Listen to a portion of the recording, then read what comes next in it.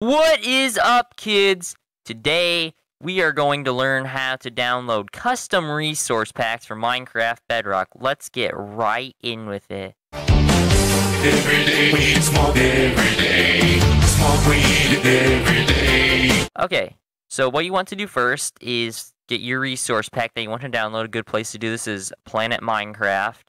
And so just get it downloaded. And then wait for it right here. Now it's done. So what we can do is let's extract it. Okay, here's the extract all button. So then extract all. And then here you go. Okay, then what you're going to want to do, since this is our new one, what we want to do, you can close out of all these. And close out of that too.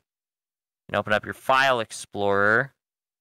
Then you go to your downloads, and then here's our file, so move that onto your desktop, okay?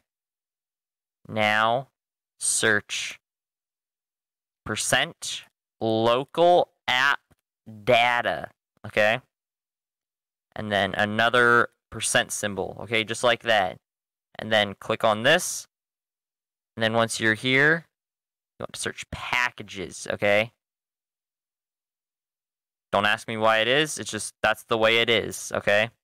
Click on this, and then go down until you see Microsoft.Minecraft UWP.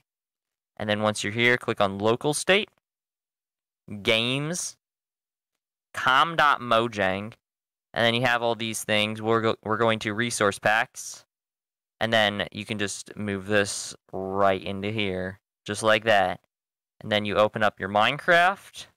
Okay, so once you are here, back in your Minecraft, go to your settings, then go down to your resource packs, and then here's our resource pack we downloaded, so then you can just activate that, and then there it is right there. So yeah, that's how you get your resource packs for Minecraft Bedrock. Thanks for watching. Don't forget to like, comment, and subscribe. Goodbye.